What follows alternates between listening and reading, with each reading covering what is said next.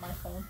Okay. So what we usually do, Lex, is we put the rat just under his angled rock, like on the cage. I was gonna like move his angled rock so that he would see a difference in the scenery, so that he wouldn't bite us normally. Yeah. And only bite us when it's like that. So I was gonna take the water bowl out, replace it with that, and then take the other things out too.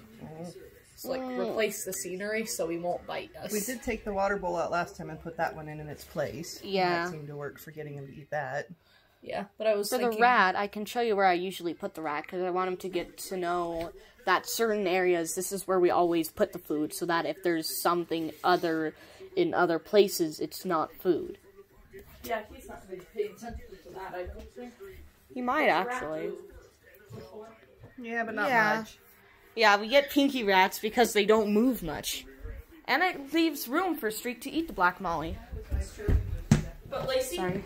come see what I meant by what I'm going to move. But yeah, I typically put the mouse or rat in this corner. Okay. So pretty much what I meant, Lace, is fish here, rat here, clear.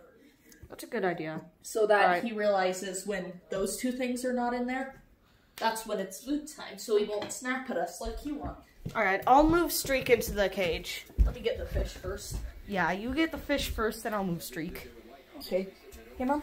Yeah. Come see what I meant by the change in scenery. It's not I much. probably shouldn't leave my headphone on the floor. Yeah, probably good advice. I'll watch Streak. Streak, can you not? I mean, I guess garter snakes are semi-aerial, so they do climb. Still though.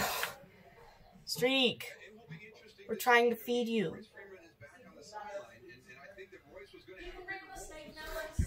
Alright, Streak. Oh my gosh.